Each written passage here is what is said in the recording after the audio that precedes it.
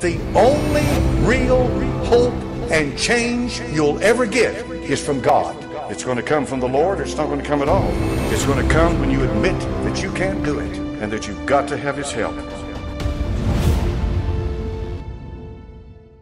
Romans 5:10, for if when we were enemies, we were reconciled to God by the death of His Son, much more being reconciled, we shall be saved by His life. Now, before anybody has a conniption fit and you read that, nevertheless, it's God's Word we just read, is it not? So in order to deal with this and understand it, we've got to rightly divide the Scriptures and look at it. Look at this verse and the verses leading up to it. The opening word in verse 1 is therefore.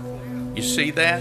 It's an indication that it naturally connects with something that's gone before. And it tells us that if we're going to understand these Scriptures here, we're going to need to understand what happened before. And that's why it's there. Turn back a few pages to Romans chapter 4, verse 20 through 24. We're told that God's way in these verses of salvation, of saving Abraham here, it's talking about and counting him righteous is also God's way of saving us, counting us righteous. Let's read that. He staggered not at the promise of God through unbelief, but was strong in faith, giving glory to God, and being fully persuaded that what he had promised he was able also to perform, and therefore it was imputed to him for righteousness. Now it was not written for his sake alone that it was imputed to him, but for us also, to whom it shall be imputed if we believe on him that raised up Jesus our Lord from the dead. You see that? If we believe on him that raised Jesus our Lord from the dead. Abraham looked forward in faith to the finished work of Christ.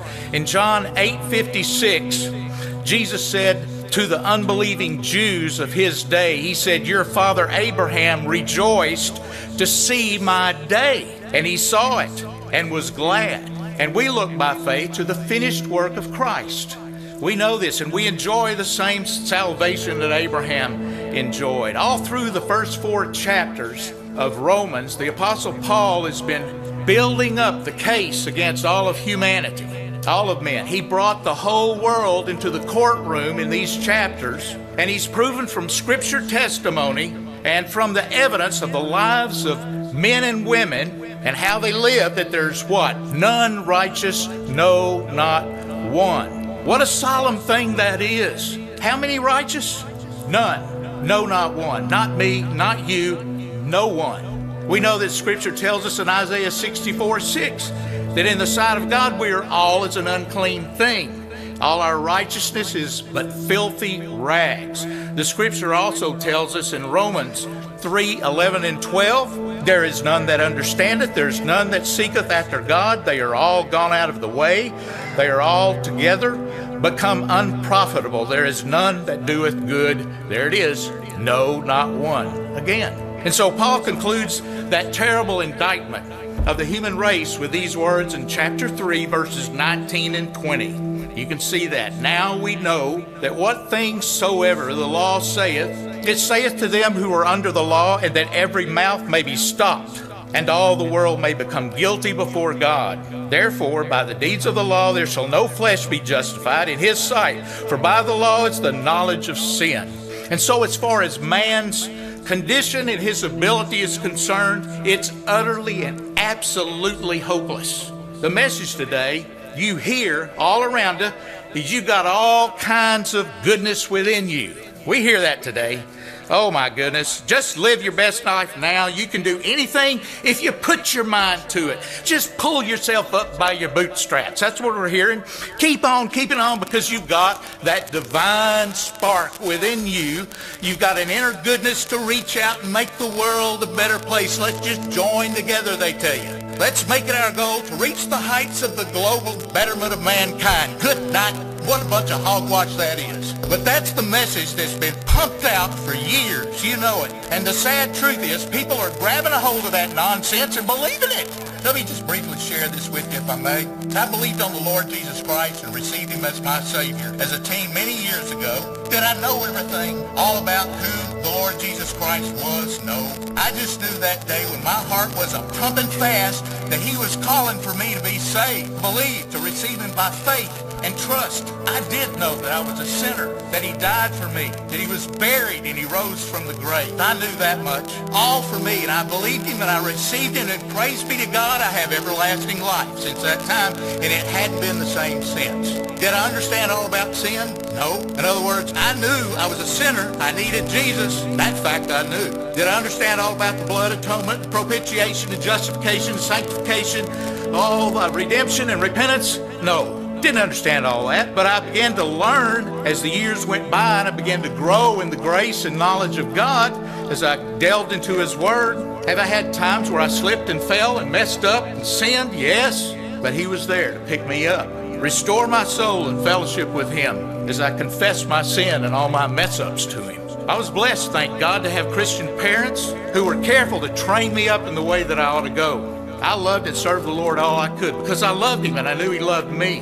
But through the years, I talked with quite a few people while in college and grad school and who thought a lot different than I did, and who seemed to me, they seemed to be confused. And I was taking courses in school and learning like them all about different beliefs, philosophies, psychologies of religion, all of that and so on. And I'm telling you folks, it was a different gospel than what I knew to be true. I found myself reading less and less of my King James Bible and began reading other so-called translations, or let me just call them what they are, perversions of the Bible. And I found myself listening to some false messages from preachers whom I respected. Just, they were changing their tune. Listen more to musings of men, trying to open myself up to becoming what I thought God wanted me to be. God wanted me to be something other than what I was headed for. Some men were saying that salvation wasn't by grace alone, through faith alone, in Christ alone. Some were saying that had a staunch proponents of Calvinism, others Arminianism. Others were saying and teaching there had to be some kind of works of obedience to do in order to keep you saved. And make sure, listen, anyone, and I mean anyone, who begins to drink that Kool-Aid and drink that drink, fall into that trap that your salvation is kept by the things you do, are going to find themselves with a lack of assurance, and I mean boatloads of no real joy or fellowship with the Lord.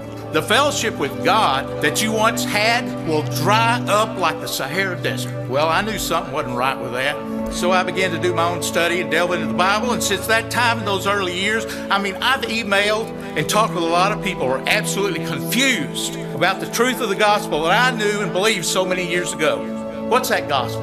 1 Corinthians 15:1. Moreover, brethren, I declare to you the gospel which I preached unto you, which also ye have received, wherein ye stand, by which ye also are saved, as ye keep in memory what I preached unto you, unless ye have believed in vain.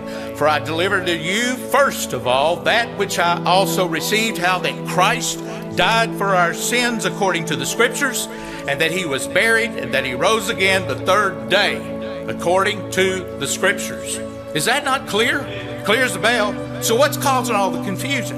It's because so many have been duped into believing that works needs to be added to salvation they receive. Folks, it was done and finished at the cross. That's why the Apostle Paul said, I'm determined not to know anything among you save Jesus Christ and him crucified. Listen, so many have taken Satan's bait, hook, line, and sinker. You know that's true. Believing that the works we do are part of God's saving grace in our lives. Nothing could be further from the truth. The devil's invented subtle ways to get Bible-believing Christians to add works to salvation without even realizing it. And to do it in such a way that it sounds spiritual and good. Let me say this. If you genuinely placed your hope and faith and trust in the Lord Jesus Christ as your Savior, and you've been born again and saved by the blood of the Lamb, you're his forever. And you'll know it. You'll know it. For me, when the devil began to sow seeds of doubt and confusion, I found myself far from the heart of God. But I thank God for this Bible. Why? Because the words of in this Bible had been implanted in my heart and soul years earlier. that I came to my senses, and back in 1997, down on my face on a painted gray concrete floor of an old house I'd been remodeling, the conviction of the Lord grabbed a hold of my heart, came upon me, and I found myself confessing and repenting. Praise God, He came to me. He drew me back to Him again, and you know what? I mean, I came close. He drew nigh to me. And so many of the scriptures and promises of God that helped me during this time were right here in this book of Romans. Actually, they were all over this Bible, but one of them was right here. Look at Romans 3:21. The scripture says, "But now the righteousness of God without the law is manifested, being witnessed by the law and the prophets, even the righteousness of God which is by faith of Jesus Christ unto all and upon them that believe, for there is no difference. For all have sinned and come short of the glory of God, being justified freely by His grace through the redemption that is in Christ Jesus." And as I read the scriptures, the joy of the Lord flooded my soul once again, and I was reminded how the Lord Jesus had been my advocate all along. He took all my doing away from me, all along with the trap and the subtle lies of the devil. The Lord took me back to my first love, and I mean when I first believed and I saw how my Lord Jesus Himself was set forth as wisdom, righteousness, sanctification, and redemption. Amen. It's about the Lord Jesus Christ. Everything is in Him. It's all about Him, for Him, and nothing else. I would hope so much that we could all say that. But the sad truth is that's not the way it is. Many are still going about trying to establish their own righteousness, who've got the idea that the way to get themselves fit for the presence of God is by doing their very best to please Him and living a holy and righteous life. Now, don't get me wrong or turn me off here. I'm not saying as a born-again believer that in the Lord Jesus that living our life in Christ shouldn't be pleasing and acceptable to the Lord. I'm not saying that serving Him isn't important. No. That's not what I'm saying. God's Word bears out the truth of how we're to live as believers because we love Him and what He's done for us. We're to live holy, righteous, godly lives that are acceptable to Him and serve Him with joy and gratitude in our hearts, yes, but not in order to be saved. What I'm saying is that your best and my best is too poor for Him. It'll never do. There's no way you can live the new life in Christ that He gave you, but in and through Him. Paul understood it. I'm crucified with Christ. Galatians 2:20. Nevertheless I live, yet not I, but Christ liveth in me. And the life which I now live in the flesh, I live by the faith of the Son of God who loved me and gave Himself for me. Romans 3:20 says, "By the deeds of the law there shall no flesh be justified in His sight." If we could only see the matchless grace of God. Recognizing our lost, ruined, pitiful condition, He sent His only begotten Son to this world to die for us, to bear our sins in His own body on the tree. Praise God. The Old Testament tells us it is coming in Romans 4:25. Look there. Look at Romans 4:25. He was delivered for our offenses and was raised again for our justification. What does that tell us? It tells me that my sins took the Lord Jesus Christ to the cross, and on that cross He settled for every single one of them. All, past, present, future, He settled the sin question to God's satisfaction. And now God's raised Him from the dead, and in token of His perfect satisfaction in the work that His blessed Son has done, He sets Him forth as Prince and Savior, the one, the only one to the Father. He stands, He shuts every man up to Him. There's none other name under heaven given among men whereby we must be saved. Salvation is in a person. How many times have we heard it right here from this pulpit? It's in a person, the Lord Jesus Christ. And when you have Him, you have salvation. He that hath the Son hath life. He that hath not the Son of God hath not life. You remember way back in Egypt when the land was stricken with famine and the people were hungry and distressed, and they came to Pharaoh. They were hungry, stressed. Pharaoh said, "Go to Joseph." By miraculous circumstance and intervention of God, Joseph had become the custodian of all the corn and the food in Egypt. Anybody who would find relief had to go through Joseph. So let me say today, if you go to God and you cry out to Him, "Oh God, let me know that my sins are put away and forgiven," He'll do it. His word tells us it's so, and God doesn't lie. He says, go to Jesus. Put your trust and faith in Him. There's life in a look. Amelia Hull had it right when she wrote the words of her song in 1832. There's life for a look at the crucified one. There's life at this moment for thee, then look, sinner, look unto him and be saved, unto him that was nailed to the tree. The Old Testament message in Isaiah 45:22 says, look unto me and be ye saved, for I'm God and there is none else. We know that God's been revealed in the person of the Lord Jesus Christ. God says, look unto me, be ye saved, all the ends of the earth. Are you worn out, tired, heavy laden? Look to Jesus. Look and live, casting all your cares on him, for he careth for you. Someone said in an email, I've come a long way, hoping to find Jesus, my personal Savior, but I hadn't found him yet. I say that's good because you're trying to find him. Bless you. Scripture says, seek the Lord while he may be found. Call upon him while he is near. But you know what? It's God who does the finding. God does the finding. He does the drawing. He's seeking for you. For the Son of Man has come to seek and to save that which was lost. Jesus said plainly in John 6:44, no man can come to me except the Father which hath sent me draw him, and I will raise him up at the last day. Do you remember that little boy who was asked by somebody, Sonny, have you found Jesus? He looked up startled. He said, why, please, sir, I didn't know he was lost, but I was, and he found me. And yet still, so many people are like the man trudging up and down that road, carrying a heavy sack of grain on his back. As it happened, this humbly, strong, kindly gentleman comes up, offering to help take the load off of him. The man says, okay. As they're traveling, the man who said he'd carried the sack of grain, noticed the man behind him was still trying to help him by lifting up that grain sack. When he asked why he was doing it, he says, oh, it's enough you'd offer to carry it for me, but I just thought you might need a little help. The sad truth is a lot of people everywhere weighted down all kinds of burdens, sins, mess-ups in this life, weighted down by shame, going the broad path to destruction. And the Lord Jesus Christ offers himself on that cross to carry all their sin and shame. Wants to take all of it on himself. You know what we say? We say, thank you very much. That's good. I'm so glad you did that for me. But I just think I need to do a little something to help you. I mean, to help you out. I can do it, Lord. I have to do something, right? No, that's wrong. That's called pride. The middle letter of that word is I. And nobody entered the kingdom of heaven that way. What they're really saying to God is the death of your Son, the Lord Jesus Christ, and his sacrifice on the cross just wasn't enough.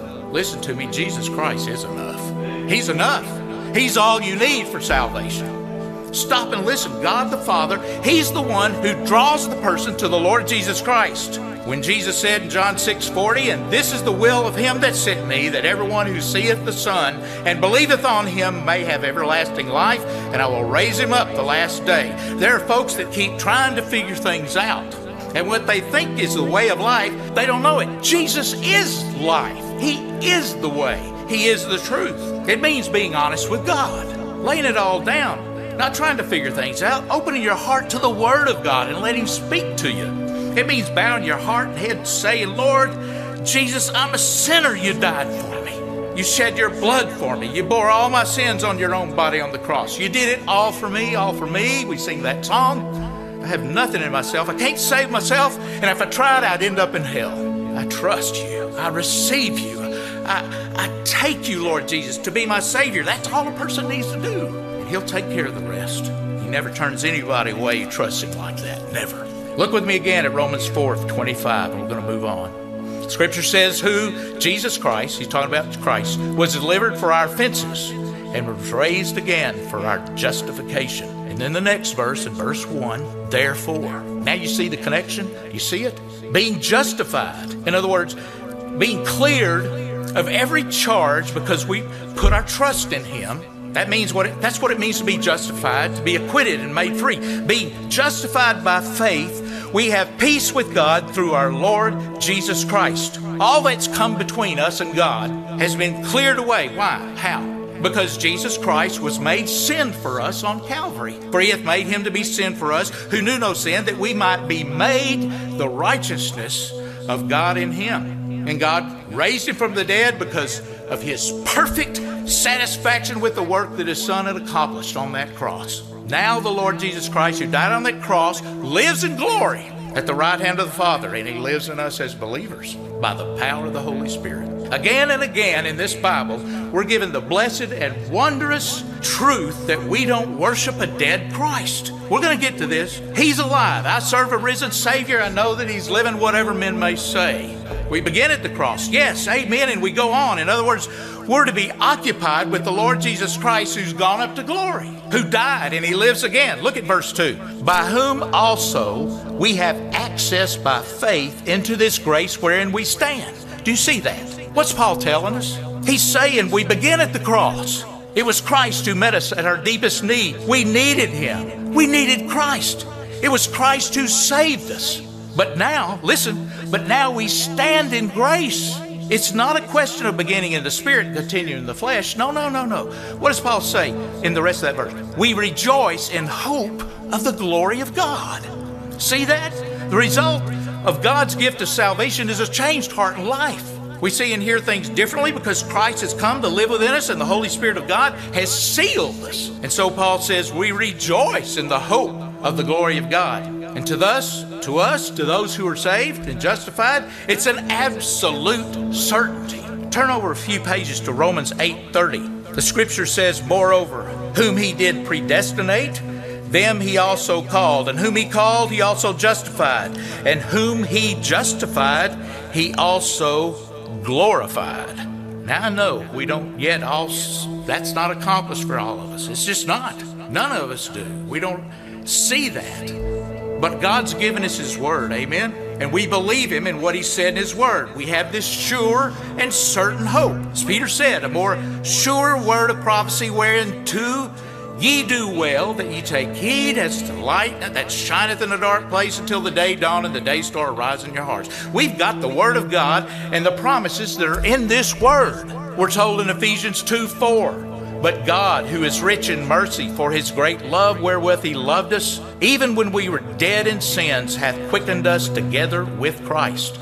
By grace ye are saved, and hath raised us up together and made us sit together in heavenly places in Christ Jesus. And because of this, we're prepared to be able to go through the trials and the pains and heartaches of life with courage and even gladness, with a joyful countenance. And can it be tough sometimes? Yes, it's very hard. But again, we have this sure and certain hope. Even though at times there are things that distress and trouble our dear hearts, but we glory in tribulation. Paul said in verse 3, look there. Now just think of that the next time that trials and difficulties come into your life. You glory in tribulation. The word tribulation, by the way, means a flail by which they thrashed out the wheat. God's word is saying we glory in being put into the threshing machine where the wheat is separated from the chaff. I can't tell you all the reasons why trials and troubles and afflictions and everything else comes into our lives and your life and mine, but I can tell you one reason that God's word tells us, in order that the wheat can be separated from the chaff. And so here we read in verse 3, we glory in tribulation, also knowing what? Tribulation worketh patience. Do we need patience? Yes, I know I do. And patience experience. As we go on to learn what God can do for us and anyone else who trusts Him, and when you trust Him in all things, He'll give you peace in the midst of it. Thou wilt keep him in perfect peace. Scripture says in Isaiah, whose mind is stayed on Thee. Jesus said, these things I've spoken to you, that in me you might have peace. In the world ye shall have tribulation, but be of good cheer. I've overcome the world. And Paul continues there in verse 4 and 5 of Romans 5. And experience hope, and hope maketh not ashamed, because the love of God is shed abroad in our hearts by the Holy Ghost, which is given unto us. The Apostle Paul, by inspiration of the Holy Spirit, has been giving us the truth this morning. It's a lot like the prayer he prayed for the Ephesian church over in Ephesians 3:14. We don't have time to look at that, but look it up. Meditate, Ephesians 3:14 through 21. Some of us have tried so long to love God and to love others, and we try to pump up love, and I'm afraid that some of the time we're just pumping from a dry well. Broken cisterns like Jeremiah talked about. Where do we see the infinite love of Christ shown? Love of God, we know it. It's clear. We've been talking about it, and you know it to be.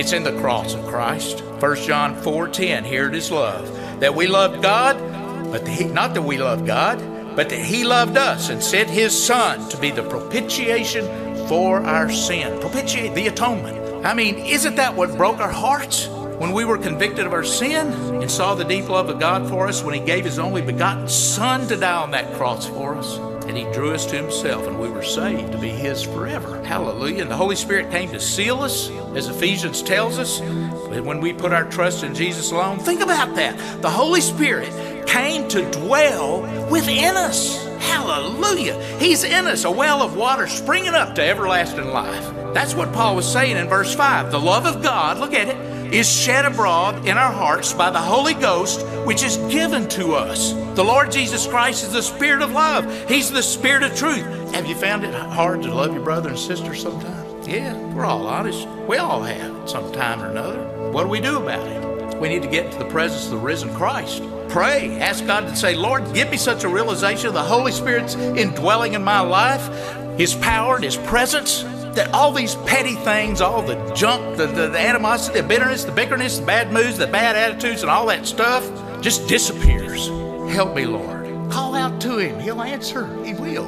We can go on loving in spite of the unpleasant things of others, can't we? You ask, well, how? How can I do it? How can I do it? When we're submitted to the Holy Spirit's control and we're listening to him and we're not pushing him away. You know that stirring in your heart? I do. When he's talking to you. And when the Holy Spirit can talk to us, when we're in the Word of God every day and we're spending time with him, asking him to conform us into his image, that we might be transformed by the renewing of our mind. What renews our mind? Television? No. The Word of God. He'll do it. Listen, think of how undeserving we are. I deserve nothing but judgment and hell. Yet God loved me. He loves you. What could we ever do to earn his love and salvation? Absolutely nothing. Look at verse 6 and 7. When we were yet without strength, in due time, Christ died for the ungodly. For scarcely a righteous man will one die. Yet peradventure for a good man, some would even dare to die. You probably heard how World War II veterans recount stories of GIs who fell on grenades to save their buddies. But you won't find a record of a GI falling on a grenade to save a Nazi. Let me just say that it was in the days of Christmas. During First World War, the fighting was very fierce. It was hard and harsh. The German soldier came up from his trench and tried to advance, but he was hit by gunfire and badly wounded. And as he tried to crawl back to safety, he got caught in the barbed wire. After he was screaming, and he turned to moans, and an American climbed out of his trench and he inched his way toward that injured man. And when the two opposing commanders saw what was going on, they ordered their troops to cease fire. And in the silence, the American comforted and freed that wounded German, carried him back to the waiting arms of his comrades. The guns remained silent the whole time until he returned back to his trench. A fireman, for example, he'll risk his life to rescue somebody from an arson-related fire. But the chance of that fireman offering to go to prison on behalf of the arsonist is practically zero. Parents may pay for the ransom for their child who was kidnapped, but they're highly unlikely to post bond for their child's kidnapper. Here's the point. It was not good men Christ died to save, but sinners. Not God's friends, but those who are at enmity with God. And this is exactly what God did for us. Christ's birth brought God to man, and Christ's death brings man to God. For scarcely a righteous man will one die, yet peradventure for a good man some would even dare to die. Isn't that something? When we weren't righteous or good, what did God do? Well, look at verse 8. God commendeth his love toward us, in that while we were yet sinners, Christ died for us. Poor, pitiful, lost, guilty women like you and me, and men, won't leave them out.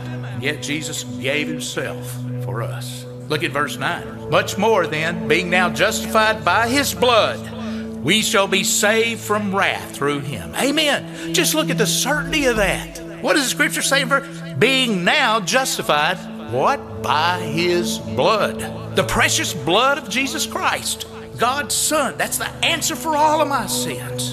And God justifies fully and completely everybody who trusts in Jesus alone. And being justified by his blood, we don't have to dread the future, do we? No. Because the scripture says we shall be saved from wrath through him. In these days, listen, when we see everything falling apart, we have nothing to fear, not a thing. Because the one who died for us now lives to keep us. Isn't that wonderful? Yes, I say it is. So let's spend some time looking at this last verse. I know we've spent some time getting to this verse. We read, "For if when we were enemies, we were reconciled to God by the death of his Son, much more being reconciled, we shall be saved by his life." Now, let's think on that for a minute. Let these words sink in. Don't misunderstand them. They don't mean we're saved from the guilt of our sins by the beautiful life that Jesus lived here on this earth. No, not at all. That truly wonderful life of Jesus, perfect, holy, sinless, spotless, that wonderful life apart from his atoning death and the shedding of his precious blood at the cross wouldn't save you, me, or anybody else. He had to be who he was in order to do what he did. He had to be the holy, spotless, unblemished Lamb of God in order that he might die for all our sins on the cross. It's not Christ's life, but his death that saves us. We hear so much today in churches all over that preach his life, his life, his life. Our salvation comes through the shedding of his precious blood. And the scriptures bear that out. What can wash away my sin? Nothing but the blood of Jesus. So when it says we're saved by his life, it doesn't mean that we're saved by imitating the life of Jesus, by trying to follow him. No. Let me say it very carefully, though. I have no doubt someone's going to call me a heretic for saying it. No one's ever got to heaven by following Jesus. You say, well, brother, wait a minute now. I thought that was the only way any of us could get there. Listen, if you could only get to heaven on the ground of your ability to follow Jesus, you'd never get there at all. Whosoever doth not bear his cross and come after me cannot be to my disciple, some will say. Oh, doesn't the scripture say that? Yes, it does. Here we go. When you talk about following Jesus, what do you mean? People talk about following Jesus and seem to think that they can follow him from earth to heaven, seem to think that that's the way to do it. Power of the flesh and my own strength, I can get there. In other words, the attitude is we'll be okay, we'll be accepted if we just put our feet to the plow and walk in his footprints. No, that's not the way. Well, folks, I tell you, that's all of works from beginning to end. Salvation is not of works. What do you mean by following Jesus? Following him to heaven? No, that's not what the Bible means. The Bible means following him out of heaven, down to this world of sin and misery, carry the gospel to every man, woman, and child on the face of this earth that needs desperately to hear the good news of the Lord Jesus Christ at his death, burial, and resurrection. When Jesus says, follow me, doesn't mean we're to follow him up to glory. No. The Bible says the Lord Jesus Christ is going to be coming to get every saved, born-again believer and take them to heaven and out of this wicked world at any moment. But until he does, it may mean for some of us to follow him to China or to India or to Haiti. It may mean follow him to the slums to tell people of his love and grace. It may mean some to follow him down to Market Square in Knoxville, or follow him at work or our neighbors next door who needs to hear the gospel. Some it may be following him in the home, to live there in such a way about people will see the wonderful joy and the realization the Savior, the Lord Jesus Christ, is who they need. Wherever you are, wherever you go. That's what it means by following Jesus. Listen, we're not saved by following him, we're saved by trusting him and believing on him and what he did for us on the cross of Calvary. And when we've trusted, when we've received him, then we follow him. To be saved by his life doesn't mean we're saved by our own self-efforts. You say, don't we read in 1 Peter that he left us an example that we should follow in his steps? Yes, but who is the us that he's speaking to? Who are the us Peter's talking to? The us are those who have already been redeemed by the blood of the Lamb. So what does it mean we're saved by his life? It means this, that the Lord Jesus Christ, who died for us on the cross, now lives. He lives to carry us through this life and then on to glory. He lives to maintain us, to sustain us, to give us all the grace and strength we need from day to day so that we can glorify him in everything we say and do. He lives to make us exactly like himself, that when he returns in power and glory, we're changed in the twinkling of an eye at the last trump to take us home. Jesus said in John 14, because I live, ye shall also. Think about it. We've been justified from all things. Hallelujah.